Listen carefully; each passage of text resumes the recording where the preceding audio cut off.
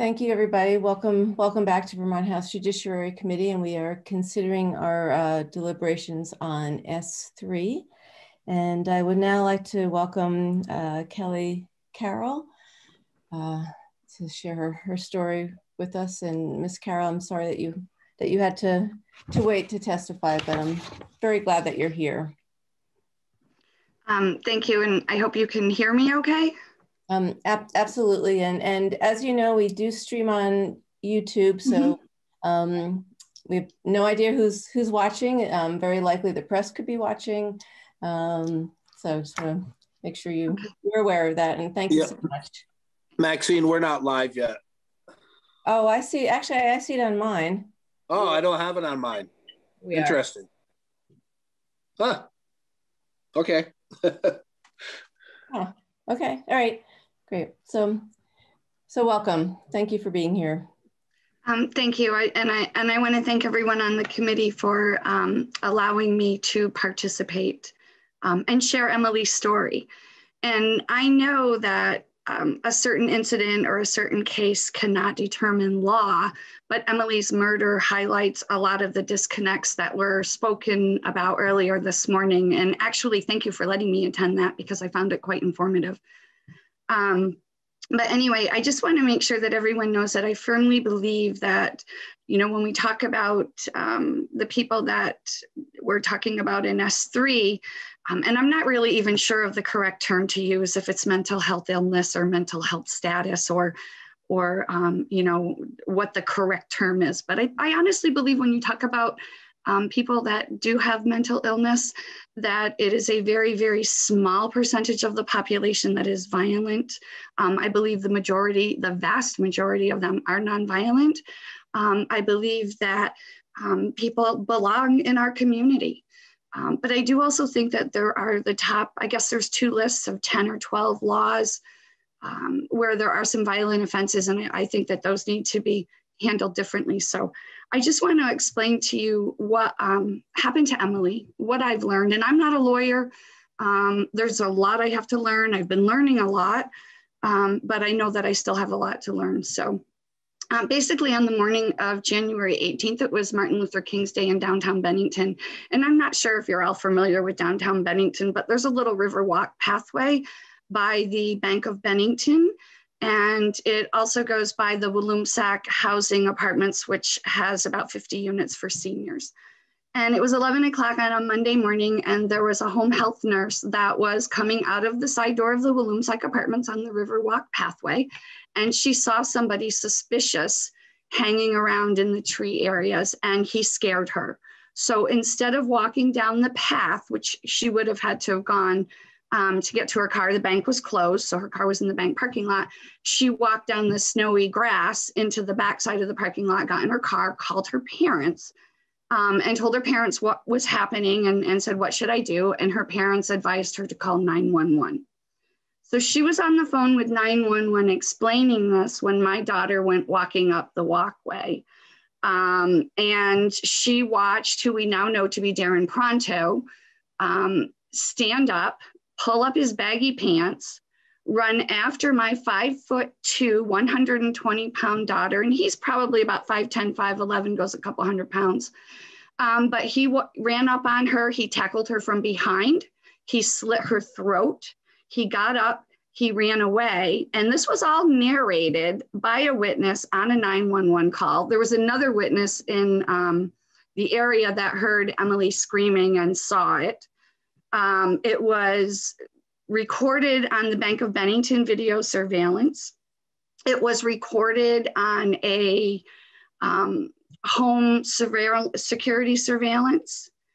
And because of the 911 call, one of the BPD officers was on his way to the call and actually caught Darren Pronto a couple of hundred yards from the murder scene, covered in Emily's blood, with the knife with Emily's blood on it, bragging to the cops that, yes, he did what he did to Emily Grace and he can get away with it. And BPD came to the house to tell us, and right from the get-go, and even in our conversations with state's attorney office, we were told to not expect jail time with him, even though you would think 2 eyewitnesses caught at the scene, covered in blood, on video surveillance, but he is going to get away with premeditated murder.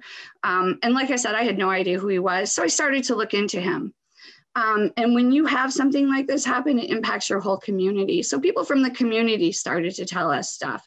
One of the first things I learned was that in November of 2020, which was about 2 months before he murdered Emily, he had made a video on Facebook laughing and claiming he's a murderer and he can get away with it, laughing about the laws, laughing about the police officer, laughing at all of us. And he's right, he can get away with it, because in 2015, he was arrested. And I learned this, I thought he'd only been arrested a couple of times, but I was fortunate enough to testify on the Senate Judiciary Committee hearing, and Senator Sears read his police record. So in 2015, he was actually arrested, and the charge was false information, which we all know was probably modified from something else. And he was released with mental health conditions to UCS.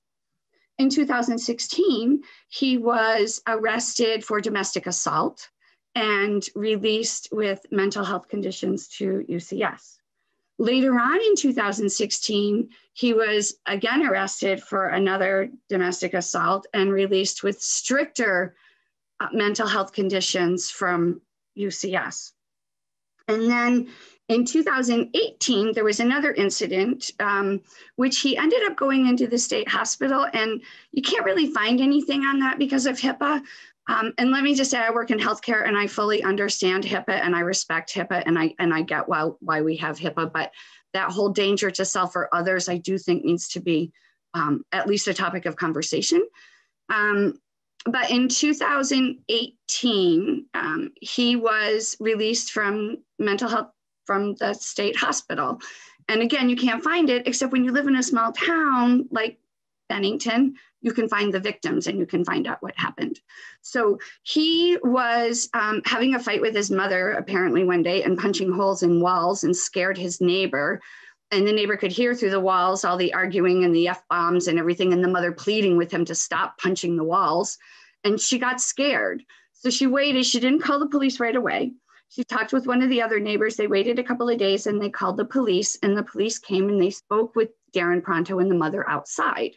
And the mother declined or denied everything, not declined, denied that anything ever happened, said the neighbors were just out to get them, and the police officer left. Well, after that, he went over to the neighbor that called, not the one, the lady originally, but the couple that was living next door. And I believe this is also reported in the paper somewhere. But he went over to them and was yelling outside for quite a while, threatening to beat the FNS out of them and calling them a lot of names and telling the man to come outside. And they didn't. They had called the police to come back. So during that time that it took the police to get there, he was getting more and more angered, and he actually broke in the door, and he did it so violently that he knocked the door right off of the hinges. And he was in there assaulting them and threatening to kill them and threatening to slit their throats when the police came. So they actually came and saved them, but there wasn't anybody there to save Emily. He went into the court system. He went into the Department of Mental Health. This was when he got his first not competent finding or label, or I'm not quite sure of the term and I don't want to misspeak. But anyway, he got that first not competent, and he went into Department of Mental Health custody. And then he was basically released back into the community with nothing to just go and terrorize the community. And he did. He was terrorizing. He made that video in November of 2020. And for months, he had been terrorizing the new neighbors, and they had been calling the police. I know one couple actually called the police, the state police, 4 times. They only showed up twice. Some of this is hard to find, but again, small town, I know his mother. And people are very forthcoming when things are happening like this, because people are afraid that all of these disconnects in their system are going to bring him back to our community. So her son and his girlfriend actually had to go and get a stalking order on him. So he's out with mental health conditions. There's absolutely no follow-up. There's no requirement for him to continue with medications. He gets to self-medicate using crack.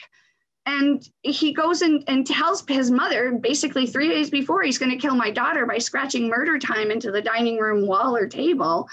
And nobody does anything. He's just allowed to continue. And I don't think that whatever, I hate to play the what if game. What if this issue had been addressed a couple of years ago, whether it be legislatively or through corrective mental health. But he was allowed to deteriorate and get increasingly more violent and threaten more and more people in our community. And it's all documented. You can find it. You can check either some of the online newspapers or the Banner, but he terrorized people when he lived in Bennington. He terrorized people when he lives down in Pownell. And he's basically a domestic terrorist because he doesn't have a political agenda, but there's a disconnect there that we need to do. We didn't do the right thing for my daughter, and we didn't do the right thing for the people in Pownell. And we're not doing the right thing for the people in Vermont because there's other cases like this that are happening. Now, granted, they may not be murders. And again, I firmly believe that people that have mental illnesses, it's a very, very small percentage that are violent. Most people don't go around slitting people's throats, but we've enabled him. We have empowered him, and we have enabled him to get more and more violent because there are no interventions that are working. I challenge you to get in touch with BPD and watch the video. Like I said, I've learned a lot. I watched the Senate hearings. I watched, and I know I'm not going to pronounce this right, and I apologize, but I believe it's Mr. Valerio. Our Defender General had testified, and he had talked about things that the Vermont Supreme Court says about civil liberties. And again, I'm not a lawyer, but I'd like to know what the Vermont Supreme Court would have said to my daughter at her funeral about her civil liberties. Don't they matter? Does the public not have a right to public safety? Because if someone is a danger to themselves, I would suspect that it would be easy to get them treatment. Although I know from some issues that we had with my daughter and her depression and suicidal thoughts, that's not always easy to get those services. So, but I would like to know what he would say about, or the Supreme Court would say about that with civil liberties, because I have to have some for protection. And, I heard about constitutionality on the hearings. And I heard that the Attorney General and the Defender General don't necessarily agree on some things as far as constitutionality. And that's not for me because I'm not a lawyer, and there's a lot of people on this committee who are much better to answer that question. But one thing that struck me that Mr. Rubin said was that he had looked at some other states and nobody else was really doing anything like this. And I just have to say, that doesn't necessarily mean it's wrong. I really don't think there's anything, wrong with Vermont being a leader. If you look nationally, these issues are becoming more and more common, or maybe not more and more common, maybe more and more reported on. But there's disconnects, and we did not do the right thing. We didn't do the right thing for the people in the state or the community. And I just think that we need to take a look at that. And I really hope that S3 gets some serious consideration and it does get to a vote, because it's not going to get any better. And, there's mention of that the Connecticut Psychiatric Security Review Board. And the great thing about that is that it's multidisciplinary. This is not a problem that one agency or one department can solve. And if you look at Department of Mental Health, they're looking at people and they're looking at getting people better. And if you look at the Department of Corrections, they want to keep people safe. And I really think that these departments and include DIAL or Vermont Care Partners or anyone else that you want, these agencies need to partner together, because they're not geared to solve this individually. And they're not going to do this without legislation. It has to be addressed. And S3 isn't perfect. There's a lot of people that are going to come up and say, there's an issue with this and that, but it's at least a start, because right now, these disconnects are allowing people to sometimes take advantage of the thing. We're going to talk about getting a court-ordered evaluation, in a non-competent. It's my understanding that the defense attorney can go and get somebody to evaluate and get a not competent prior to a court-ordered evaluation. And they don't have to just go with the first one. They can get a couple, 2, 3, 4, or however many they get until they get the result that they want. And I know that in the last hearing, the Defender General said that this bill gives the prosecution the ability to go shopping around for an expert. But it's my understanding that the prosecution only gets to get one and done. They get, one, and they have to tell the defense.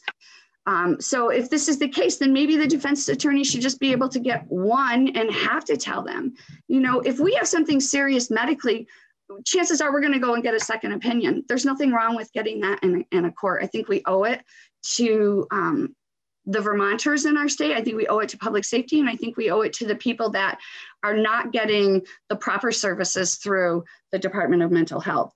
And one thing that I did learn was that there was a significant difference. Somebody had asked, and I apologize, I don't remember the names, but somebody had asked about contracts, for-profit, nonprofit services. Well, my understanding, Vermont Care Partners oversees a bunch of individual contractors, but services are not the same. And Erica Marthage testified that if she has somebody in Manchester that has mental health issues, she refers them to Rutland, because Rutland has a team. If somebody's having an issue, 2 people will come to the house. She used an example of a woman there whose son has PTSD and he needs to stay medicated. The mother has a hard time with him. He gets violent.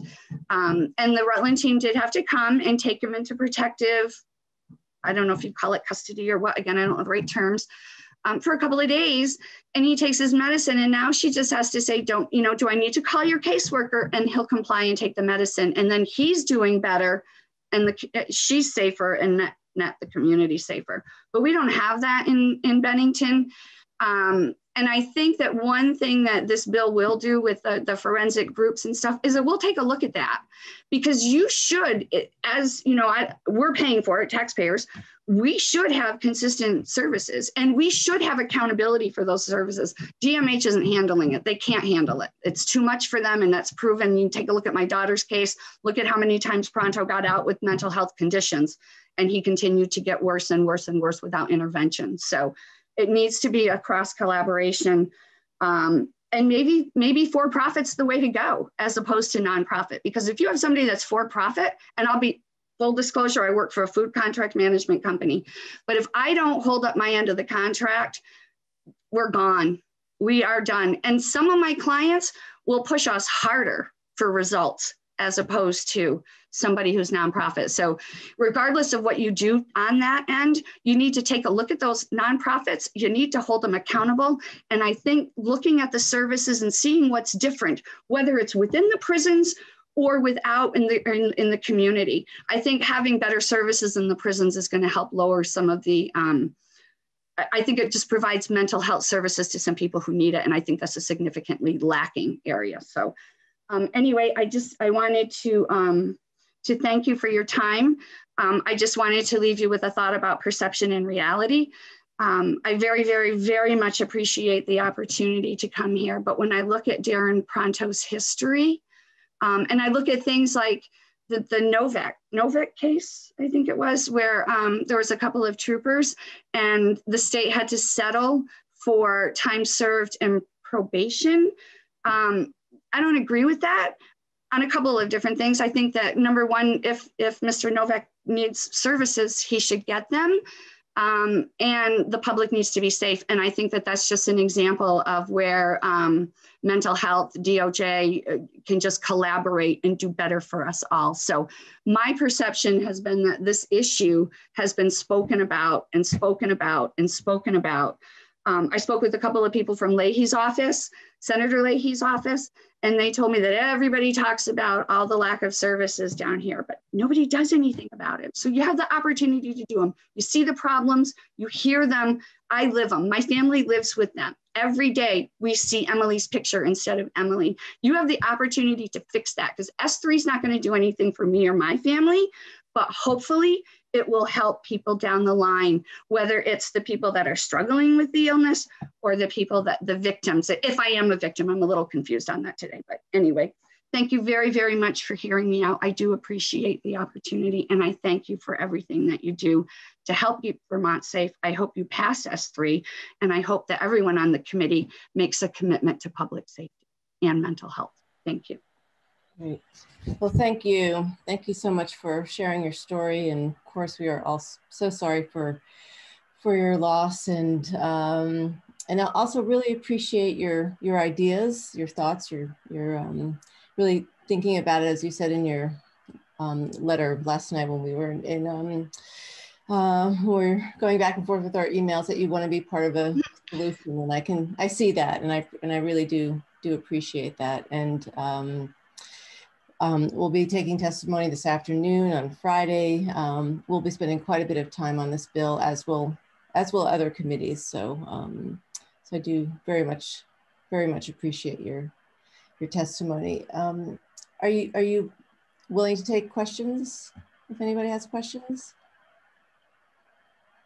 I really want to be part of the solution. I know people might not like what I have to say at times, but I really do want to be part of the solution. This has been a horrific experience for us. The more that we find out, the more frustrating it is. Absolutely, absolutely. And again, one case should not define law, but one case can definitely highlight a lot of those disconnects that need to be addressed. And I just hope that this year, unlike last year because of COVID, and I really hope that something's addressed for future people. If not, there's going to be, I guarantee you, he's going to get out, because there's nothing in the law that says that he can't. And when he gets out, I guarantee you there's going to be more bloodshed. There's going to be more violence. There's going to be more victims, because he can, and we've empowered him. So, but I'll take questions if anyone has one. Thank you. Let me just check. Okay. I'm not seeing anybody. Thank you. Great, thank you. Thank you so much. Appreciate it. Okay, Joanne Kortendick, I'm not sure if I'm pronouncing your name correctly. Yeah, that's correct. Can you hear me? Absolutely, welcome, thank you. I can't get the video on. Okay,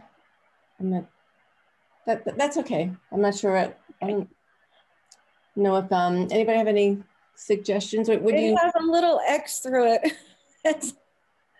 Oh, okay. I got something here now. Okay, here I am. Hello. Hello. Nice to see you. Thank you. Thank you so much. Okay. Go ahead. Thank you. Okay. So my name is Joanne Kortendick, and I appreciate the opportunity to speak in front of you today. I don't know if you all have seen my family statement or aware of my sister's case. That statement was written by my cousin and I at the time my sister's killer died. She was killed. My sister was resident of Burlington, Vermont, and she was very active in her community. She was a social worker. She worked at Howard Center. She worked with refugees. She was a single mom and an artist. She had a connection with the person who killed her, but it was through a friend of hers. And she was brutally murdered in a house intrusion in 2010. And he came in and he tied her up, gagged her, ended up slitting her throat, stole her car, and abandoned it in a state preserve somewhere. I can't remember exactly. And he was, she wasn't, because she was a single mom, single person, she was not found for several days because she did not show up at work on the Mondays when a check was done on her, a safety check, and her body was found.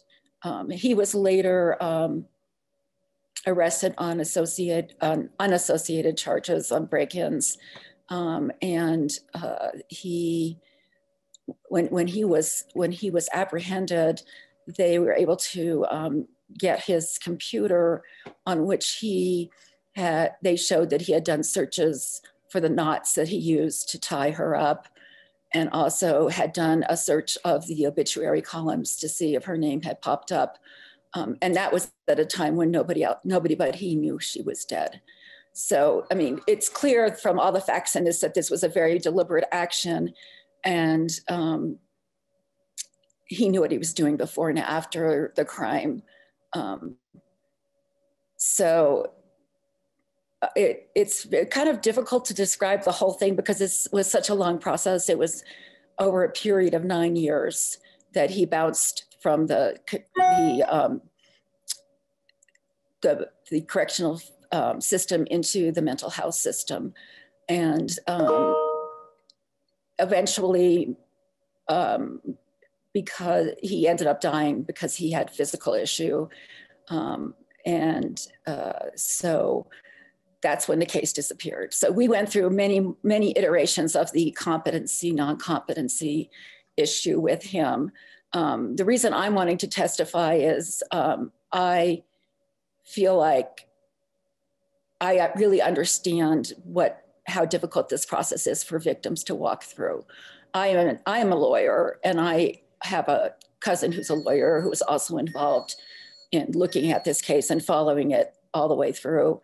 And I have a brother who is a correctional officer. So we understand a lot of the different nuances, whereas a lot of people who are victims have no way of understanding or knowing how to navigate the system. So my feeling is I want to do, as Kelly explained for her in her situation, as much as I possibly can do to help other people who are similarly situated. So any improvements in the victims' rights area are very important for those people who are in our situation. My situation is quite different than Kelly because, it went on for so many years, and there were just so many different nuances going. The problem with this particular defendant was he was very high. He didn't have a lot of aspects to him that he was able to operate pretty in a normal capacity in a lot of cases. So he had a very high understanding of the legal system, and he used all of the disconnects that are present, some of which have to be because of the nature of the mental health situation. But he was very aware of what he was doing in how he handled his case all the way through. And once he got into the mental health system, that became much easier for him. And so I am really wanting to outline here a couple of the things that we observed over that time period where we think there could be improvements that could help, particularly in the case of like this, where the person is really has high abilities. And I'll say this because if you look at the history of how this evolved over the years, examining psychiatrists, treating psychiatrists, and even the judge at the competency hearing questioned continually whether his failure to cooperate was due to his deliberately being unwilling to cooperate versus actually having a mental condition that caused him to be unable to aid in his own defense. So that was the problem. We were getting reports that he was competent, and then the prosecutor would bring in another expert who would say that he wasn't. And then it just went on and on and on. I would encourage you to look at the entire statement because it'll give you a better idea of what we went through during that almost decade. But here are a couple things that I really wanted to point out. And some of this was mentioned by Kelly in her testimony. I think one of the big issues is when the person is moved into the mental health system, that there are disconnects between the two systems, and that the focus in the mental health system is purely on giving the individual, treating the individual who has the mental health condition. And then on the other side, I'm sorry, I'm having a little migraine here right now. This is all very stressful, I'm sure you can understand. So the disconnects are exacerbated by the fact that their communications are really cut off when someone goes into the mental health system. So it seems like the mental health system is doing what it wants to do to help the patient, and then the criminal side is inactive during that period because they aren't able to be active and they are not really hearing about what is going on the other side. And so that's why I think the provisions of the bill that emphasize the communication and notice, not just to the victims, but also the communications between the two systems, that there could be a lot of corrections or improvements. We as victims only get the communication that through the prosecutor's office, through the state's attorney. And when the person is moved into the mental health system, we just don't hear anything. And you can imagine how it would be if something like this happened in your family, where you have your sister's been brutally murdered or your loved one's been brutally murdered. And all you know is the person who did it. And there's quite a bit of evidence which came out when he was first ordered into the hospital that he clearly was the killer. And also, obviously, as one of the representatives pointed out in their discussion of the bill, the person is not convicted at that point, but there's enough evidence to show that they're a harm to others, that they are then hospitalized, which was the case with my sister's killer, alleged killer. So I'm sorry, so anyway, my point being is I feel like the more notice, the more information that's flowing between the two systems, the better. And I know there are privacy issues here. I know there's HIPAA issues here, but I feel like there's so much pushback whenever somebody is in a situation that almost anything that you would say about them or what's going on with them would be defended by, we won't give you that information because it's HIPAA protected. So I feel like this bill is really an important step in the right direction. I really feel, particularly for people like Kelly, where the person was released and their notices were not given. That we weren't in that situation. Although he was released at the end of his life to go into the hospital, and there was no notice given to the public safety people when that happened, or to us. So there are, even with these laws in place, I feel like there can still be missteps. But I feel like the more ability to communicate between those systems is going to see improvements with respect to getting that person actually to trial. And that's my second point. And that is, there isn't, as that I can see, any effort at all on the mental health side to restore competency for the individual who is deemed incompetent. It is really only a focus on making sure that they are properly medicated, and that they, and then there's a question there too of whether they want to be or not want to be medicated.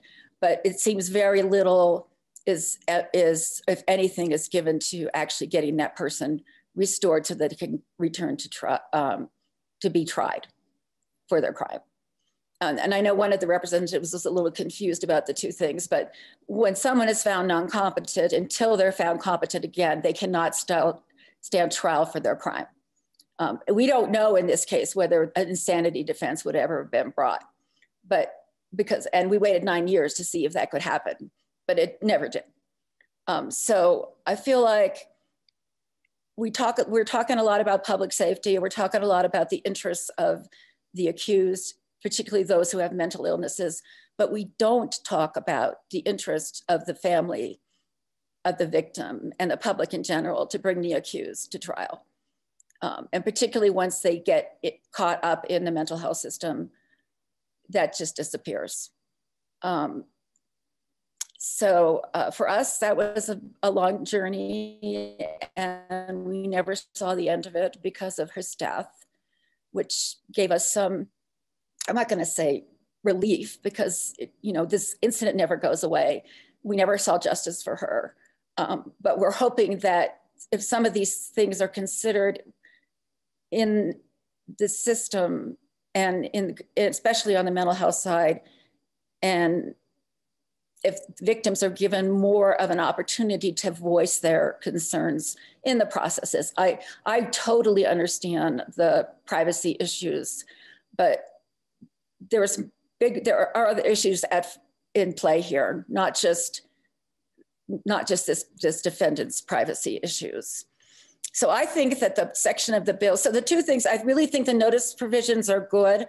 I think they could be even strengthened more, but I know there'll be pushback from a lot of different areas on that. But I feel like if there's any information that could be given to the victims during the process, particularly when it goes on as long as it did with our family, that it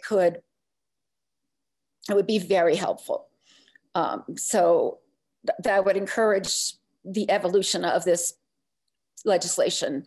Not saying we can do it all at once, but I think little pieces are good. I think the section on the forensic care working group, identifying the gaps between the two systems and looking at other states' models is excellent. I'm very encouraged that there are two victims witnesses, or excuse me, two victims representatives now on that, in that bill. It wasn't there when the bill was originally drafted. I will tell you, I've been following this bill for 2 years. I testified last year in front of the Senate committee on this bill. It was Senate Bill 183 last year. And I think it's improved this year, actually. I think there's some things in here that really will be helpful to victims. So I encourage you to, as a good start, to move forward with this. I feel like the one thing that could be done with respect to the section of the bill that sets up the forensic care working group would be to also emphasize not only the treatment interests of the accused and the interests of public safety, but the one thing that we were so frustrated with, which is the interests of the victims and the public in bringing the accused to trial. I know that's not always going to be as frustrating for people as it was in our particular case. And as Kelly said, one case doesn't dictate how everything should go for the rest of time, but you learn a lot of lessons when you look at situations like Kelly's and situations like my family. And then, I'm sorry, I'm a little disjointed here, but the final thing that I want to emphasize is just the general status of victims in the Vermont criminal system. And it's not just Vermont, it's other places as well. It's a struggle. And I would say that to emphasize that the stated purpose of the law is to protect the victims of the crimes while balancing the crime victims' rights with the criminal defendants' rights. So what I want to emphasize here is crime victims' rights. In my experience, there is no balancing. There is no consequences associated with the failure to comply with the provisions relating to victims' rights. Especially, I mean, and it's understandable because if you don't tiptoe around the defendant, that defendant could end up going free. So you want to make sure that they're given all the due process they can possibly get. But who's being ignored in this mix? The person who was actually the most impacted by the actions of that defendant, who lost their loved ones, who were injured who were all the different circumstances that could happen in a criminal case.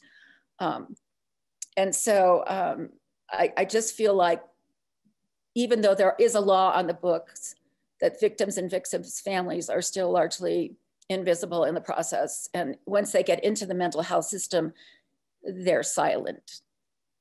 And so I would really urge you to take a good hard look at this legislation. I think it's a very good start. I think this focus group can really come up with some good suggestions. I know it's very difficult because there are so many different nuances that come up with all different kinds of cases, but I think we can do better. And I don't want to see another family have to go through 10 years of the kind of thing. Well, you go through it for the rest of your life, but that's nothing to do with the system.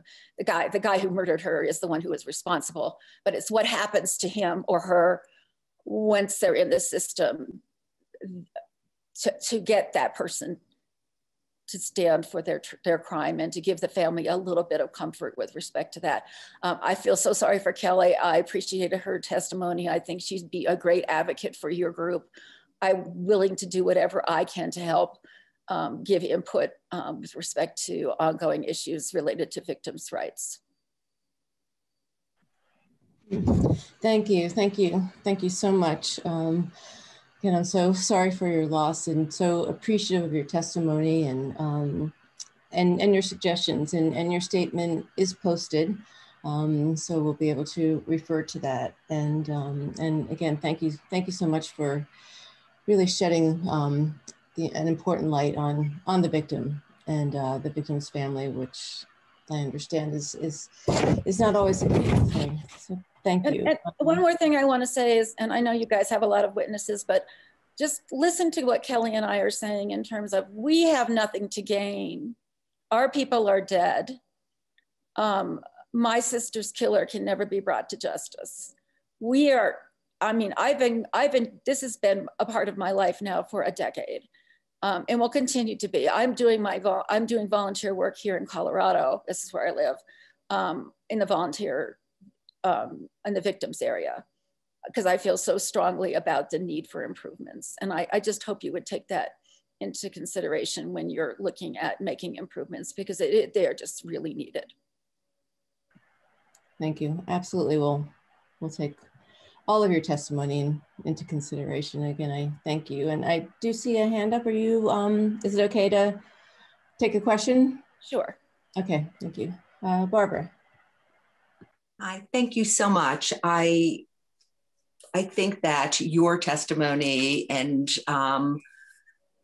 Kelly's testimony just make this all so vivid and real for us in a way that no one else can. And I'm sorry, I can't imagine how hard this is.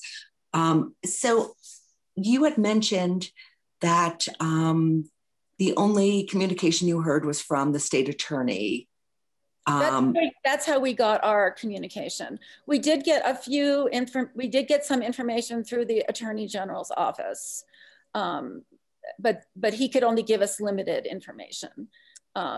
So I'm wondering, especially given your legal background and that your volunteer work also, what ideally would you like to see for communicate? Like, what should that look like so that? Well, what I can't, I'm not a legislative drafter, and I know there's a lot of nuances here. And sure, yeah. I listened to the testimony. I know there's a lot of people that are going to be telling you that any information that is protected, and and talk a lot about the due process that rights that individual has and privacy rights. So what I'm going to say is, not everything is HIPAA protected. Not everything that goes on in those places is HIPAA protected. And I know it's case by case, and so it becomes difficult to say this is the standard, that whenever these things happen, notice should be given to the victims. But there should be some sort of liaison maybe that can work between the two systems with victims and consider the competing interests there. Know what needs to be said and what can't be said, and help the victim. The victim has no one helping them. I will qualify that though. I have to say the victims advocates on the criminal side were amazing, and I really, really appreciated them. I looked at my emails over the 10-year period. I felt like that. I mean, I had an ongoing relationship with these women, but they could only give me the information they had. And we would ask specific pointed questions about what was going on with him. We would find out little bits and pieces to the extent they said we could hear it. I mean, he was doing things while he was in custody. He was gathering outside on the grounds to bring them into the facility. He was investigating ways to get the locks on the doors and the windows where he was on his computer. I mean, all this stuff is going on, and we hear about it. Most of the time when we'd find things out, it would be something that was written in the press. And I'm not going to say the press always has the correct information, because I know that's not true. But when you're sitting there and you've got a loved one who's been killed, and you don't get to talk to her, and you don't get to know what is going on with her killer, and you don't know when the status of that's going to change. You get a call, you get a text saying, oh, okay, something's going on right now, and then your world just changes. Well, and it sounded like Kelly had to hear from people in the community. So that was a common theme in both your testimony, is information and communication, and right, who was available for you, and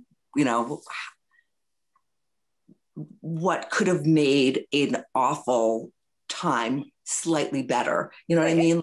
And I get it. Everybody, the thing that I really, really hit home for me was everybody has their own individual interests in the case, in either protecting the person from a mental health perspective, bringing justice, getting the case going, or if they can't, it's stopped because he's in the mental health system, so they're on to another case. So the only one that has a consistent interest in what's going on is the victim. And so we'd like to see all of these different parts connect more, work together. This is what Kelly was emphasizing in her testimony, and I'll emphasize it too. Don't just say, I can't do this because blah, blah, blah. Let's look at the whole. Let's look at getting the person, help them, for goodness sakes, if they're mentally ill, absolutely. But also look at whether they truly are too. In my case, that was the real tricky thing, because he had a diagnosis of delusional disorder, but he was not diagnosed as schizophrenic. So it's going to be different for every different person, but somebody needs to look at all the pieces and help that victim through the process, and get that person to trial if they really. In this case, this man should have been put on trial. He should have been. I'm not saying that's always the case, but in this case, he should have been. And that was very frustrating for us.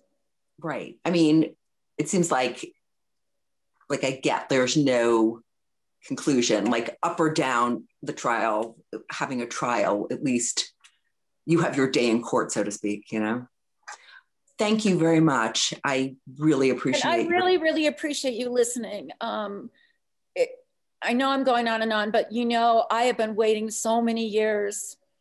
And even while he was still in the process, I was looking and talking to people about maybe making some legislative changes.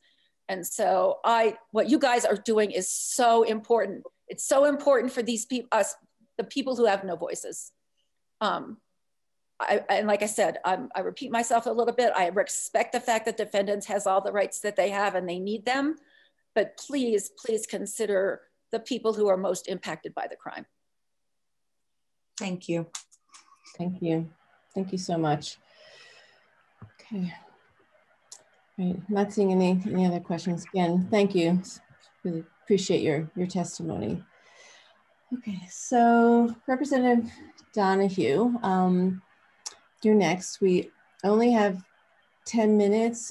You're welcome to start what works for you. I don't want to I want to make sure we get all of your testimony.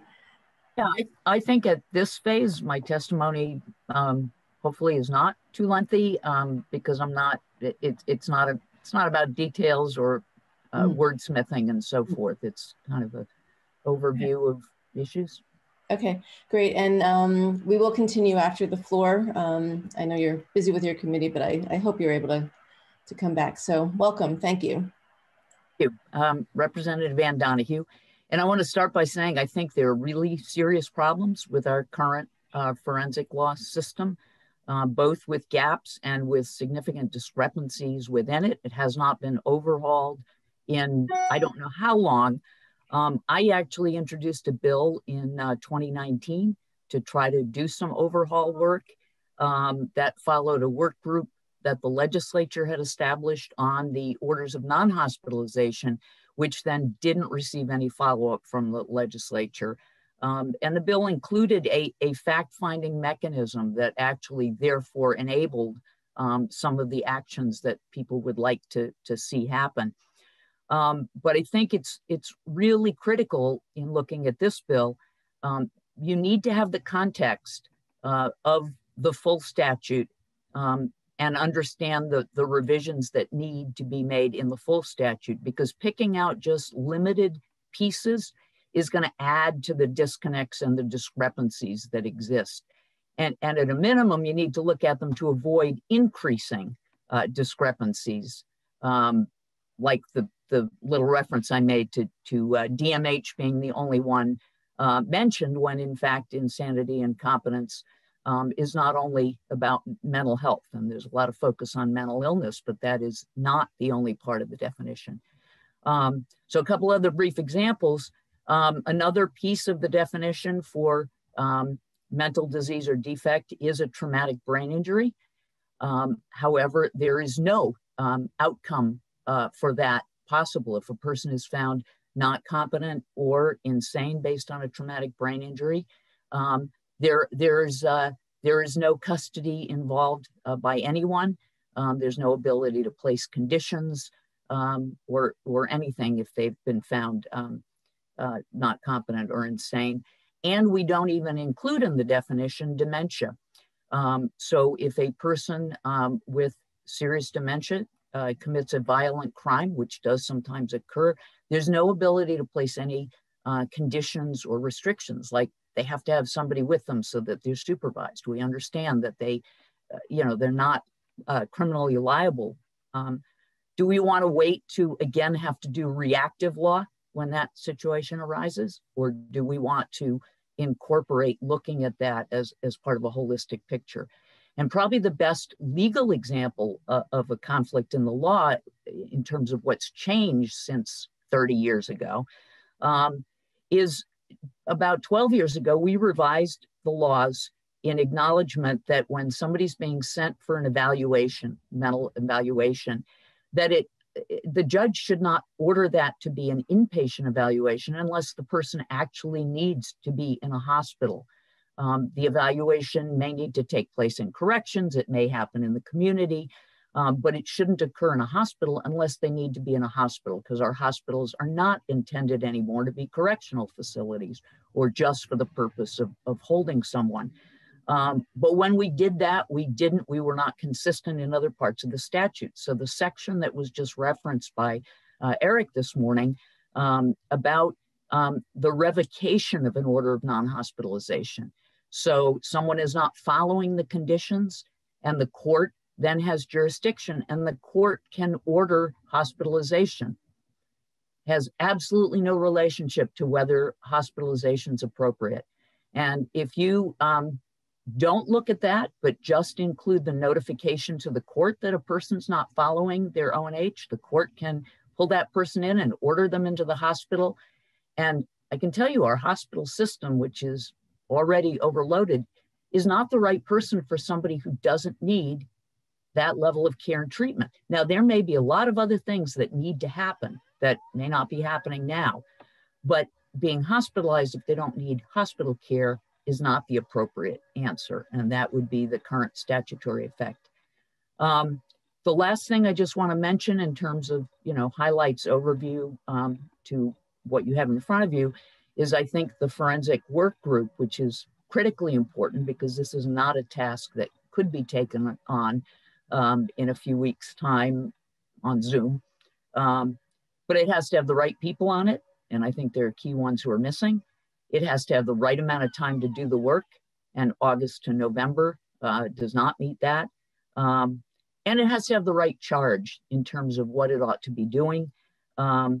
Right now, there are parts that are specific enough that it's actually sort of skews the outcome in terms of truly being an evaluation of what ought to happen. And I will reference at this point, I have a UVM intern who is looking at various states, how they handle this, so that there's some ability to say, okay, here are different models, not just here is a model that we think is the one that we ought to be replicating in Vermont, without looking at how different states handle it. So that's my quick overview. I think there's a lot here. There's a lot that needs to be done, but it's really important to do it right. And by picking out things in isolation, there's a really significant risk of making things much worse in the interim. Right. Thank you. Yeah, thank you. And I appreciate your testimony. And I'm hoping that your committee will look at the working group. But at the very least, I really welcome your thoughts on who should be on it, who isn't on it, as well as the charge and the timeline, and perhaps that will come from your committee. And we'll, yeah, that's in a lot of ways that's the easier part. Right. Than trying to grapple with the underlying statutes, but sure. Okay. Any questions? Barbara, I see your hand up. It might have been from before. Any other questions? No. Okay. Well, thank you, Anne. Thank you, everybody. It's been. I'm sorry. I need to make one thing. I did not mean, and I think from some comments it may have been understood, I did not mean in any way to suggest that there are not victims involved. And I think that may have been misunderstood by a comment I made. I think that sort of thing is really easily remedied by simply saying a victim of a crime for which the person has been charged. That result. But there's no question about there being a victim. I just think we shouldn't.